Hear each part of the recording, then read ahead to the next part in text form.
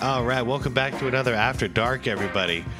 I had a request to react to a video about Dr. J, and I think it's long overdue. Long overdue. We've covered a lot of people from his era, but we have not given Dr. J his due respect, and today is the day for that.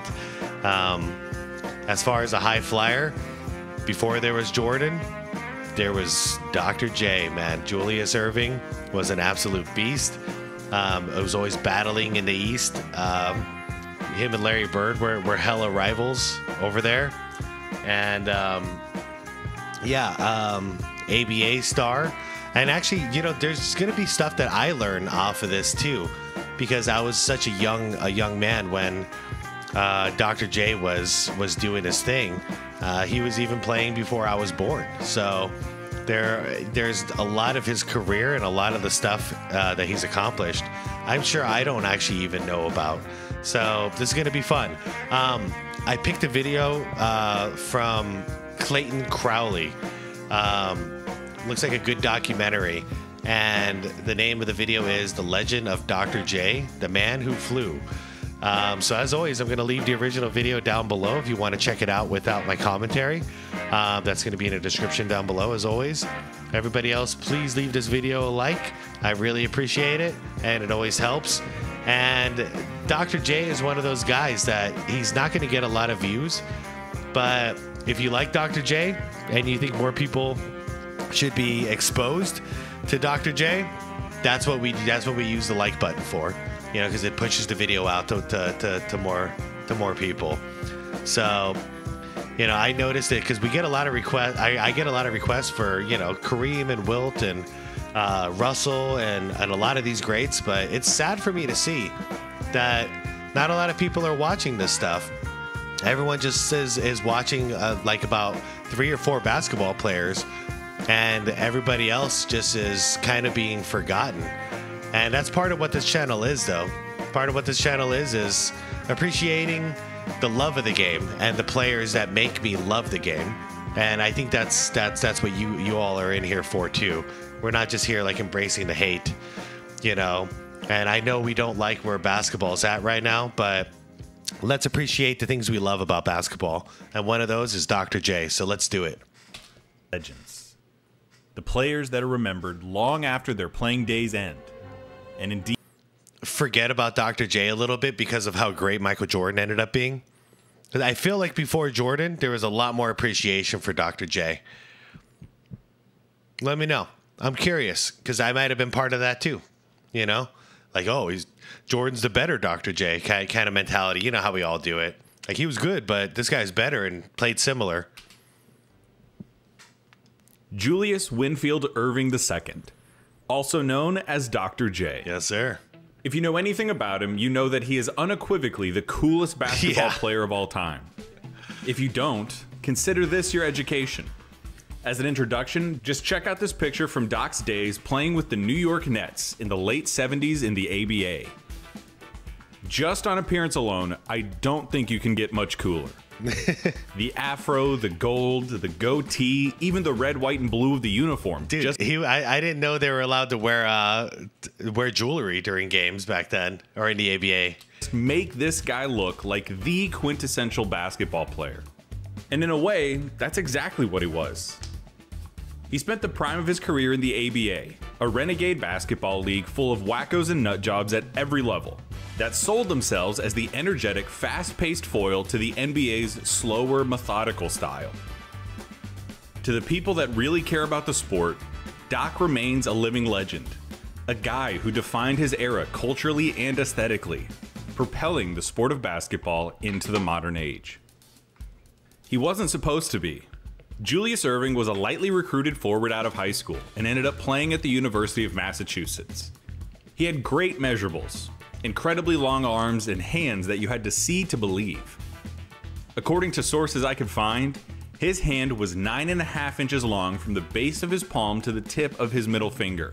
Damn. And when splayed out, measured 11.5 inches from the tip of his thumb to the tip of his pinky. Oh man, if anybody does the research out there, who's got the bigger hands, MJ or him?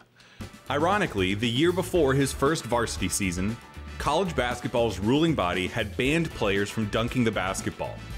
Irving made do and focused his game in other ways, perfecting sweeping layups and finger rolls while finding a knack for rebounding, often skying high above the heads of others and grabbing the ball out of the air with a single hand. Julius experienced remarkable success in his first varsity season, averaging over 20 points and over 20 rebounds for the entire season. 20 and 20. Still, on an obscure basketball program in a nearly unheard of conference, his imagination had never once wandered toward professional basketball. In the summer before his junior year of college, Julius found himself back home in New York City, spending his days tearing across the city's renowned street courts. There, on the most famous street court in the mecca of the basketball world, the Rucker Park in Harlem, Julius Erving made a name for himself. And the name was Dr. J. While Erving had never been allowed to dunk in college, here players were only limited by their creativity and daring. Totally unleashed from the restrictions of collegiate hoops, Julius would submit dunks, rebounds, blocks, and layups that started drawing crowds from all over the city. As it was happening, crowds and MCs searched for a fitting nickname. They tried things like the Hawk and the Pearl after Connie Hawkins and Earl Monroe. Look at all this. They tried Black Jesus, Moses, and so on. But none of them really stuck. In his childhood, though, Julius had nicknamed one of his friends who had a penchant for long-winded arguments the Professor. Tickled by this, the friend declared that if he were the professor, then Julius should be the doctor, so as to form a complete duo. Nice. So as the search for Erving's nickname continued, he finally declared himself that if he were to be called anything, he should be called the Doctor. The Doctor became Dr. Julius, and Dr. Julius became Dr. J. Before long, the city's pro ranks, real bona fide NBA players, started to show up to test the mettle of this Dr. J. Dude, this is cool. This is cool. I forget about the origins. Nobody could stop the Doctor. For the first time in his life, Julius Erving entertained the idea that he just might have what it takes to break into the professional ranks of basketball. After another 2020 season, Dr. J did just that. He took his chance and joined the ABA. After that junior year, a 21-year-old Julius Erving accepted a 4-year contract to join the Virginia Squires. Again though, this was not seen as a major steal or a poaching job. Most people had still never heard of Julius Erving, and even if they had, it wasn't like he was any kind of real star. In fact, the Squires owner barely knew anything about Doc when he signed him. That's fair, because it's not like they had the internet, you know? So it's not like viral videos are spreading all over the place on what this guy's doing in Rucker. It's like, if you know kind of situations. But as he walked away from their first meeting, he remarked to somebody nearby, "Hey, did you see the meat hooks on that guy?" Julius Erving debuted as a professional basketball player for the Virginia Squires in the 1971-1972 season. In that first season, he proved that he did belong as a professional, making the All-Star team and being named to the second team All-ABA. That first season was good enough that it ignited one of the crazier contract disputes in basketball history, which included a crooked agent and 3 different teams in 2 different leagues. I highly recommend you look it up. It is bonkers. Huh. You know what else is bonkers? That's right, baby. The sponsor of today's video. Oh, geez. Factor. Okay. Factor is a meal delivery subscription service that ships pre-prep. Yep. You want some pre-prep food instead of cooking for yourself? Go for it. I happen to love cooking. Some of this stuff looks all right, though. Okay. Are we there? Are we there? Are we there? There we go. Okay. It's Factor, everybody. Factor, everybody, if you want to support Clayton. Turned to the Squires for the 73 season and enjoyed a breakout year, leading the league in scoring, making first team All-ABA, and again being named an All-Star. He had quickly become the young face of the ABA, the most entertaining, energizing player in a sport that was looking for exactly that. So of course, the Squires sold his contract to the New York Nets for cash.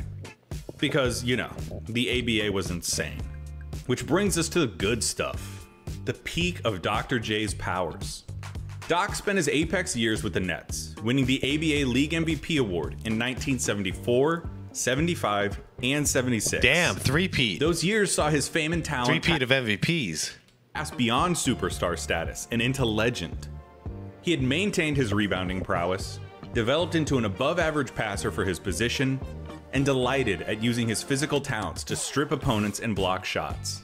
But the lasting effect of Julius Erving's prime was the weaponization of the slam dunk. Perhaps no player is more synonymous with the dunk than Julius Erving. Yeah. In the 60s, Elgin Baylor ignited a spark, taking something that had previously been reserved for centers as a show of brute force and power, and had infused it with a level of excitement. Doc took that spark and created an inferno. When Doc attacked the basket, he became a wizard, an innovator, doing things that no one had thought possible. He injected style, creativity, artistry, and individuality with his acrobatics. Exactly what the ABA and the sport of basketball as a whole needed. I can't emphasize the point enough. The dunk is to basketball what the home run is to baseball because of Dr. J. Yeah, that's fair. All this stuff that we enjoy of Michael Jordan and Vince Carter and all these guys that came afterwards, well, they came after him. Somebody had to go first. And it's true. It wasn't big men dunking anymore. It wasn't just big men. All of a sudden, there was a smaller dude out here flying around with grace. And a lot of people don't seem to know anymore. We all did back in the day. But the dunk contest like wizard, it was Dr. J. It wasn't originally Jordan. Jordan just kind of took that over, and Vince Carter took it from there. But yeah, that free throw dunk too, that was Dr. J. But Dr. J didn't do the dribble up. He did a straight run and then a takeoff. And he also didn't do the cradles. But this is how, just like in music or any other art goes, somebody's got to innovate. And then you can take that as the foundation and add on to it. So that's all Jordan did. He added on to it. He added the dribble up, and then he added the cradle on the dunk. But the first person crazy enough to be at this height and dunk from the damn free throw line, that was Dr. J all the way. There were players who dunked before him, and there have been players who dunked after. But what is still perhaps the most exciting moment of a basketball game, the moment when a player is streaking down the court, loads his power into his lead foot, picks up his dribble, and skies towards the rim, was the signature move of the Doctor. And to watch him do it with those mitts, the way he picks up the ball like it's nothing. Yeah. It looked like he was made to do it. Yeah, man, look how he's He was palming the ball. unarguably No the problem. most exciting basketball player in any league. And yet his legend propagated in a way that was almost totally unique to him. The ABA did not have a national TV deal, so it spread through word of mouth and written accounts. Imagine that. An athlete that defied imagination, that left every spectator, reporter, and opponent speechless with his ability, but who the vast majority of fans could not see. Yeah. His feats became mythical, similar to someone like Andre the Giant. His reputation became almost folklore, making no story seem too outlandish. He jumped 12 feet in the air, he took off from half court, he could have dunked on a 20-foot rim. Of course, the stories were hyperbole, but they only served to further prop him up as this practically alien athlete. Dr. J became a legend before some people even knew what he looked like. Like he was some powerful storm advancing toward land. One with a name and a face and a power that you know is out there, but that you just have no way of seeing yet.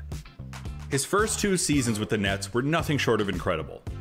They'd won the championship in '74, Doc had won back-to-back MVP awards and collected every award the ABA had to offer. And all of a sudden, the ABA had a sense of legitimacy. Few games were sellouts, even for the Nets. But the ABA was the place where the Doctor played. Yeah. While Kareem was still unquestionably the best player in the world, Julius Erving was the essential basketball player. Yeah, it's like it's sport and it's also entertainment. So Kareem might have been the best, but he wasn't the most entertaining to watch. In comes Dr. J, and people want to watch this guy play because it's just exciting. That's entertaining. While Kareem was utilizing the skyhook, a mechanical, repetitive, boring move that still stands as the most awesome weapon in basketball history, Dr. J was soaring, employing the skills of improvisation, unpredictability, and excitement, moving in ways that you can't predict or even recognize, let alone get in front of.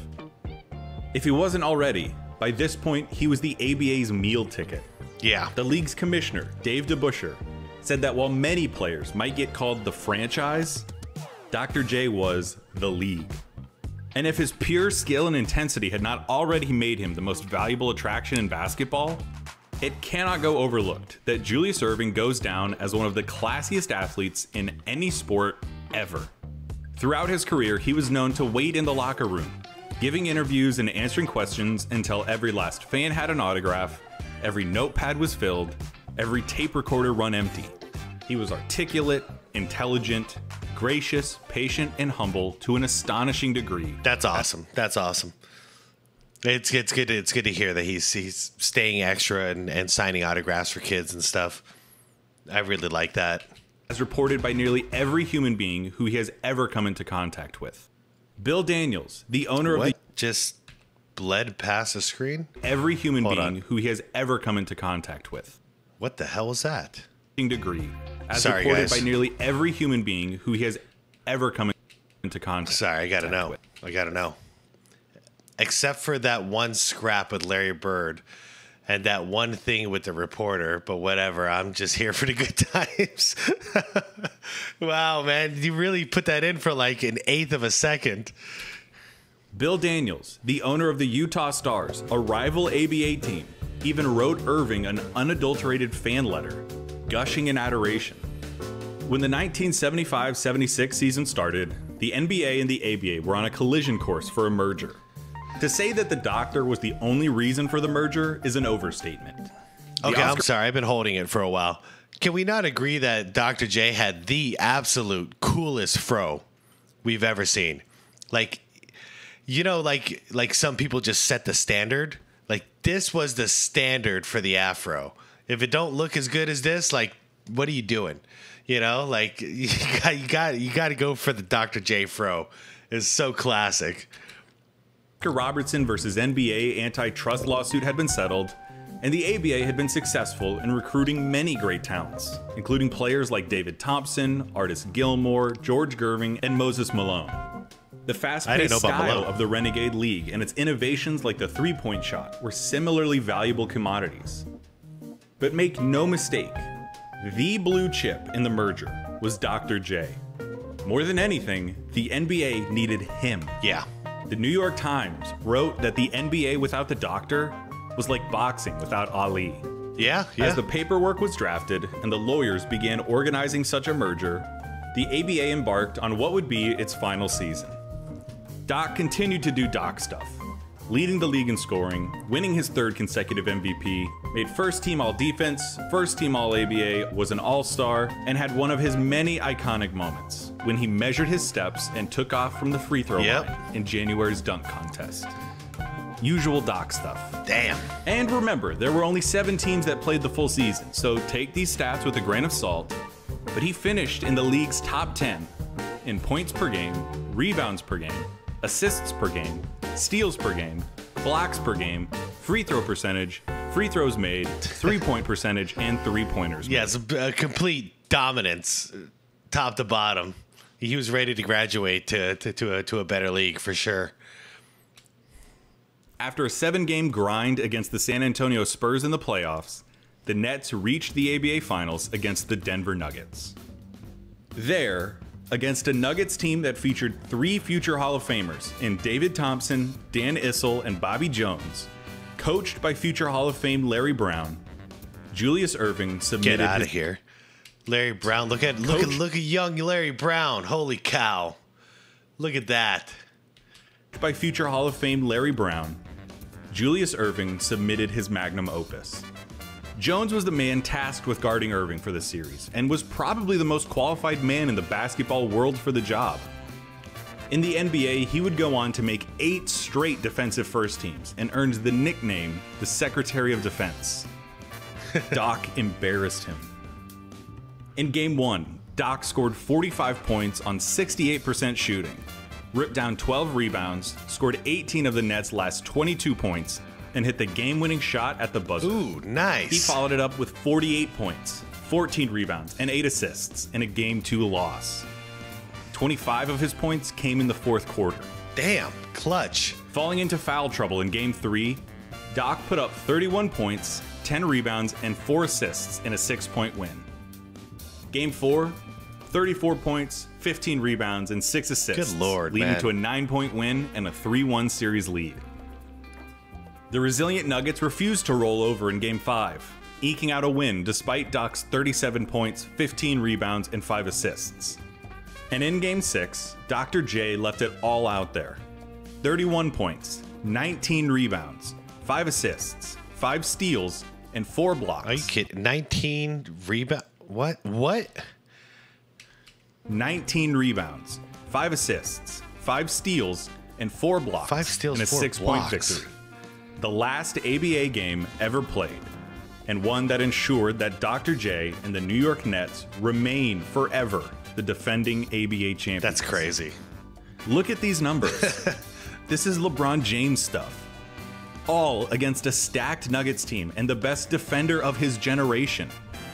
Dr. J's 1976 ABA Finals performance remains. I'm sorry, I can't let it go. You're gonna say LeBron James stuff, but yeah. What about the steals and the blocks? So no, this is way beyond LeBron James stuff.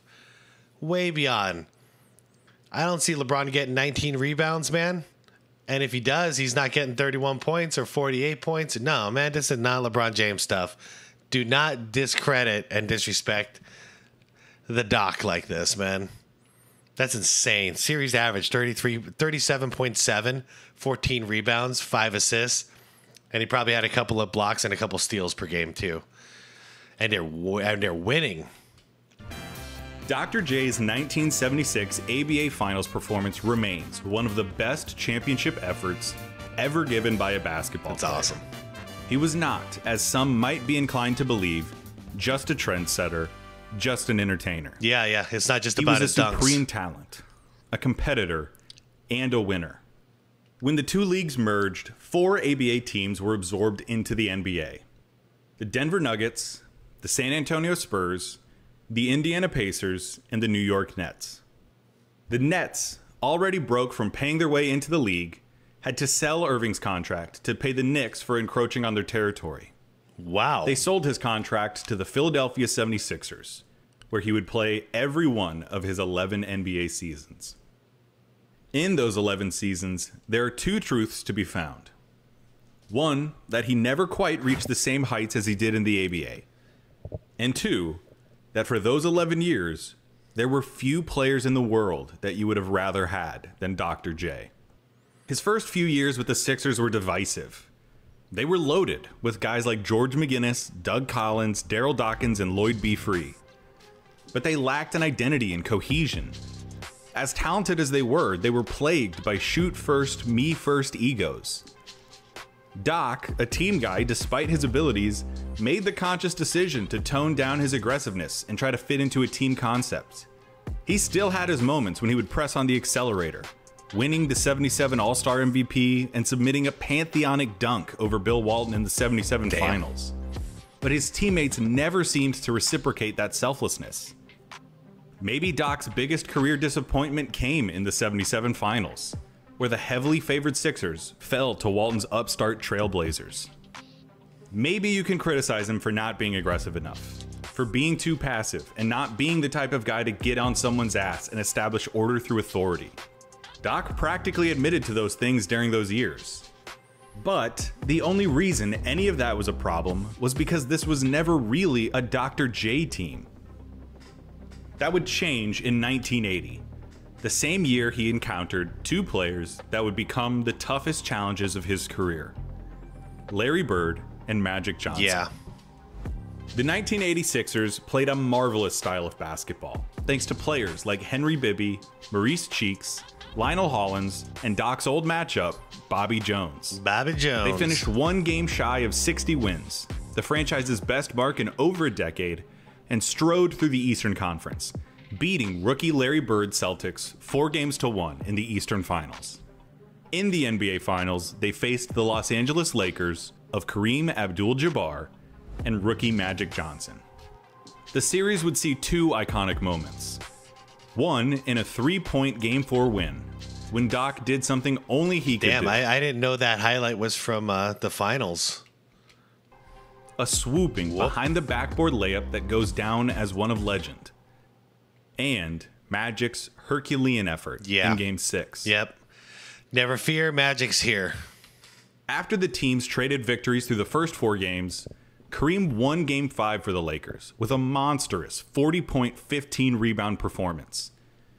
He was injured at the end of the game, though, and was forced to miss Game 6. We all know the rest. Yep. As a 20-year-old rookie, Magic Johnson jumped the ball at center, scored 42 points, grabbed 15 rebounds, dished out 7 assists, and clinched the championship for the Lakers with one of the great playoff performances ever. Yep, and that's when we knew Magic was that guy. Like, no doubt, no doubt. An empty-handed Doc yet again. But he wasn't the type of player to stop. In '81, he enjoyed his finest individual season, captaining the Sixers to 62 wins, tied for the most in the league, made first-team All-NBA, and won the NBA's Most Valuable Player award, 5 years and a league removed from his ABA prime.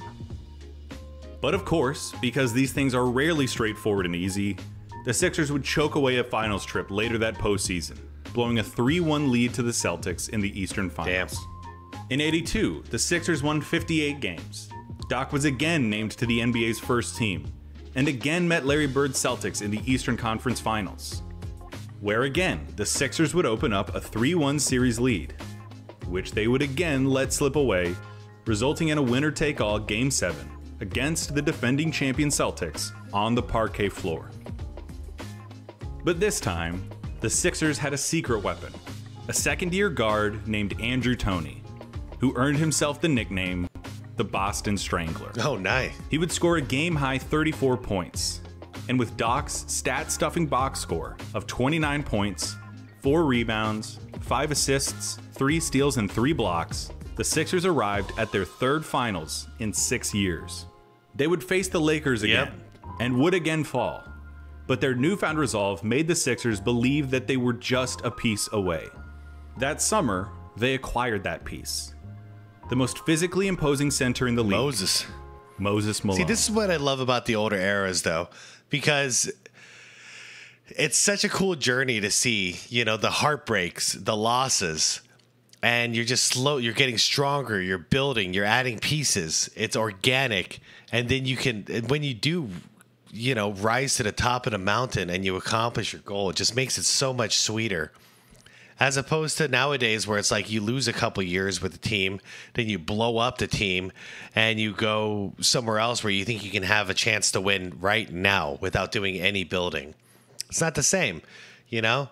It feels like Kevin Durant going over to Golden State to win a championship, or the Miami Big Three. It's like, okay, cool, I guess. It would have been cooler to see Dwayne Wade win more championships on his own and Miami, and LeBron win some in Cleveland by himself, but whatever.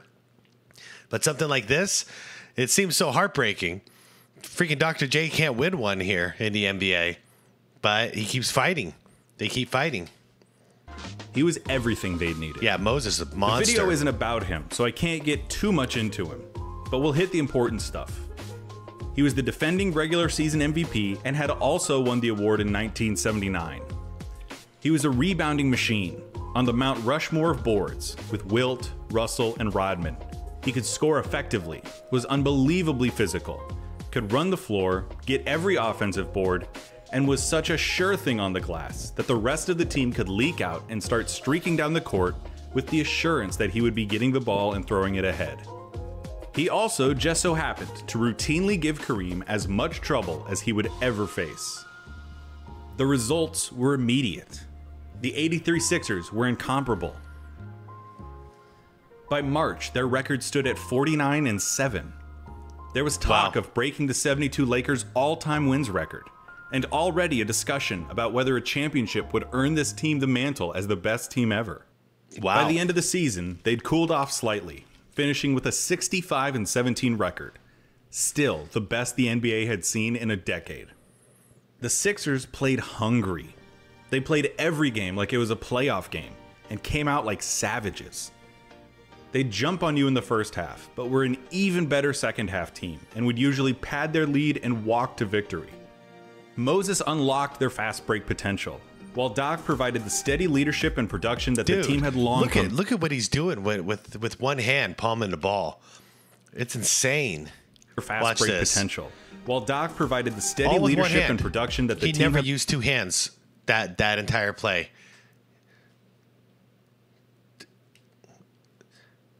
I think his hands might be bigger than MJ's, guys. Long come to expect. And it's worth mentioning that Doc still had those Dr. J moments in him, exemplified by his All-Star MVP and maybe his career's most famous dunk. Yep. The end of the season award list was a who's who of Sixers players. The NBA's first team included two Sixers, Doc and Moses, with Moses taking home his third career MVP award. Nice. Andrew Toney had flourished as an all-around player, shooting the lights out to the tune of 20 points a game. And Bobby Jones, the Secretary of Defense, was named the league's sixth man of the year. Plus, the league's defensive first team included three Sixers, point guard Mo Cheeks, Moses, and Jones. They were incredibly well-balanced, exceeded in every facet of the game, and had a fire and determination that no team could match. As the playoffs loomed, Moses was asked for a prediction. Malone, a soft-spoken giant with a Yogi Berra-like penchant for one-liners, was often quoted phonetically. So when he responded simply, 4-4-4, as in 3 straight playoff sweeps, no way, the prediction was famously printed as faux, faux, faux. And you know what? He was damn near perfect. The first round matchup with the Knicks, a sweep. Their Eastern Conference matchup with the Bucks, okay, that took 5 games. The Bucks avoided a sweep with a 6-point win in Game 4. But in the finals, against none other than the Los Angeles Lakers, the team that had sent Julius Erving's team home without a ring twice in the last 4 seasons, a 4-game sweep. Moses was a force, averaging 26 points and 18 rebounds a game, and out-rebounding Kareem Abdul-Jabbar 70-30 over the course of the series. 70-30. Moses Malone killed him that series. For his effort, he was named the Finals MVP. It wasn't dramatic, but it must have been cathartic. For all of the Sixers, but especially for Julius Erving. He grew to stardom and spent his prime playing basketball at the highest level it can be played, in a renegade league without a television audience. He spent years competing at the highest levels possible, but on teams that did not fit him. And for one magical season, with a team for the ages, he finally captured the only award he did not possess. It's cool to see how happy he is. We all know if he didn't win in the NBA, then he would have had to live with that narrative of like, oh yeah, you were a great ABA player, but not a great NBA player. You couldn't get it done. I'm really glad he got it. He got it. He deserved it. An NBA championship. And a championship won in one of the most dominant ways imaginable. Their one playoff loss is still the fewest ever by a championship team. Crazy. And stood as a feat that would not be matched for 18 years. He might not have been the best player in the world. He might not have even been the best player on his team. But in his 12th professional season, at the age of 32, Julius Erving was the rock, the cultural touchstone, the captain of one of the greatest basketball teams ever assembled. Over the next few years, Erving's production slowly declined. His teams remained competitive, but neither he nor Moses would ever reach the same lofty heights in the new Bird and Magic era. So I think it's poetic that he won his ring in '83. Although the two had already won championships, Larry Bird and Magic... Imagine that. He wins his ring in '83, '84, Jordan gets drafted. So yeah, we enter the Bird and Magic era. And yeah, it's kind of just it's kind of poetic there. It's a handoff. Johnson would not face each other in the finals until 1984. Doc had given it all. He had done his best and gotten his, just in time for the next generation to begin in earnest. He announced his retirement before the 1986-87 season. It would be his 16th, a career span. I always remember this. Because it's like he's doing like the my back is sore thing. Watch this. 87 season. Oh, It would be his 16th, a career span that was practically unheard of at the time. That season, he enjoyed a retirement tour that would become the benchmark for those to come after. In every road game, he was presented with gifts and mementos, asked to make short speeches, and showered with cheers and applause. Nobody, not even the Celtics, could help but to appreciate Dr. J for everything he'd done. that's cool, man. Including for keeping basketball alive at a time when it could have died. At the time of his retirement, including his ABA stats, Julius Erving was professional basketball's third all-time scorer, was second in steals and 10th in blocks. He was an all-star every single year of his career, 16 times total, the fourth Damn. most by any player. During his 11-year Philadelphia tenure, the only franchise that won more total games was the Lakers. Wow.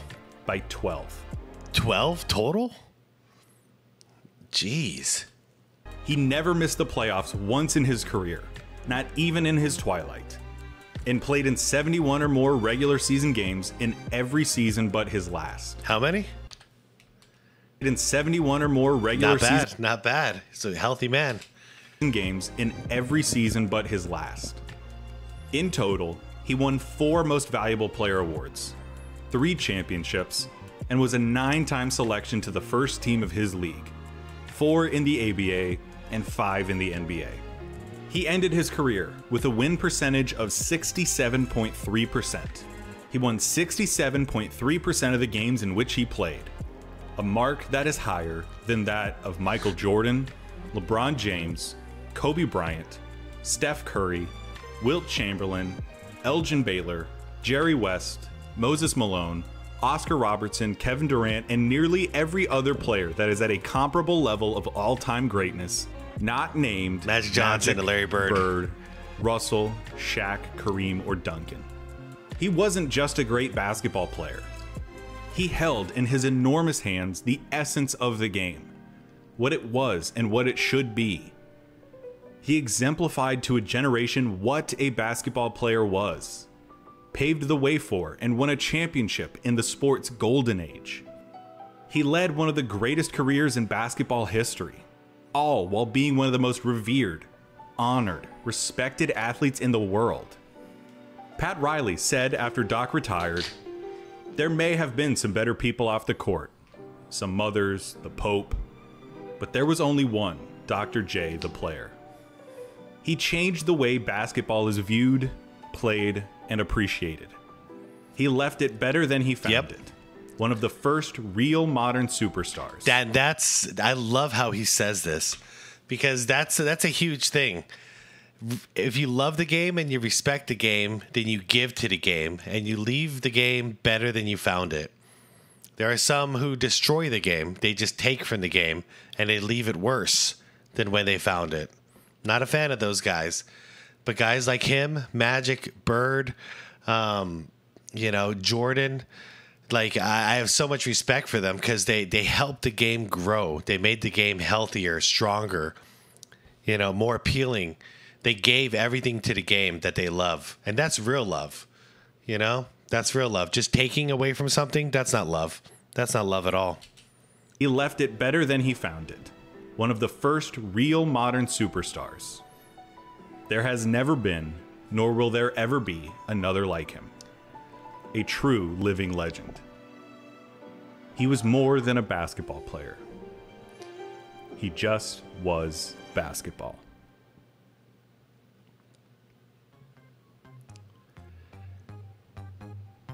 Wow, that was really cool, you guys. Once again, Clayton Crowley is the channel here.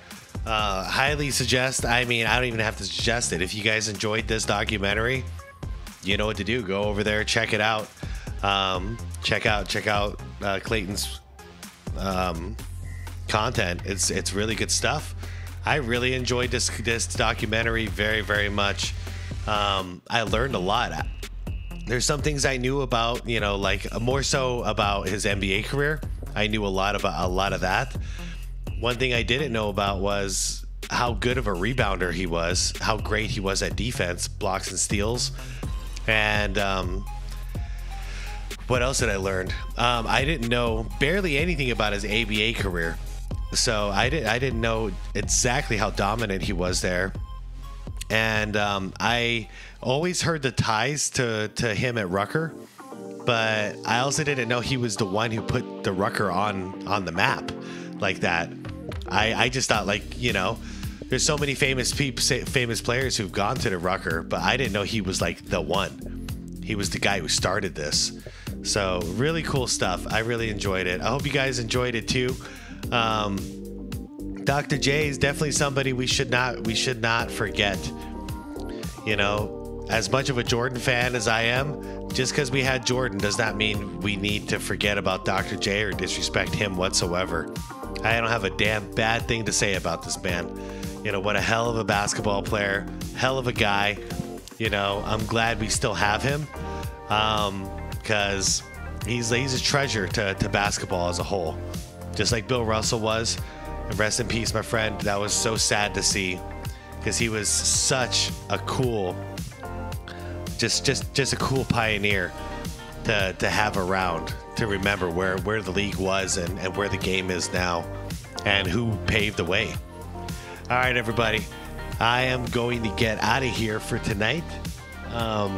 Hope you all enjoyed it. Hope you all have a wonderful night. Leave the video a like if you enjoyed it, and subscribe to the channel if you want more. If you do, I'll see you tomorrow night. Yeah, thanks as always for watching, you guys. I appreciate watching this stuff together, and I will see you in the comments later on. And have a wonderful, peaceful night. All right, have fun, stay cool, be good to your people, love your loved ones while you got them. All right, peace out.